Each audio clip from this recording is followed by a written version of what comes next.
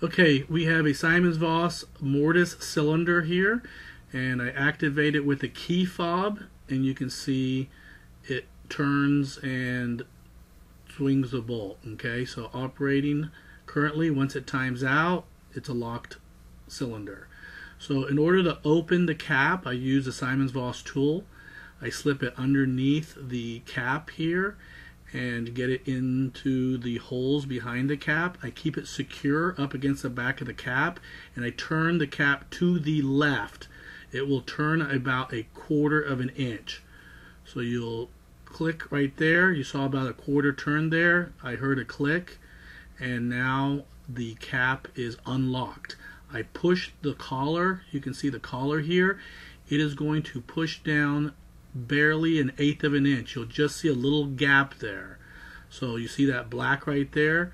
That's the gap created. Now I can turn the cap of the cylinder to the left to unlock it completely and be able to slide it off.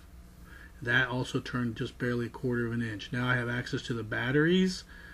I can remove old batteries, replace them with new batteries. When I place the new batteries in, I should hear 3 beeps, and I know I've got an acknowledgement that the batteries are in correctly.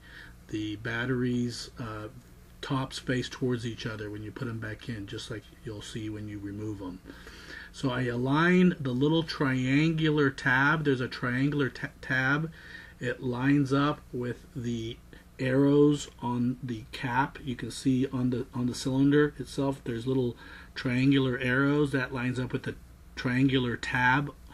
Push it down. Once I have it pushed down, I turn the cap back to the right to lock it in place, and now I slide the collar back up, and now it's back in place. I take my tool, I now get into holes, and I click to the right, and I'll feel a little click right there. You saw it move about 1/4 of an inch, and now it's locked.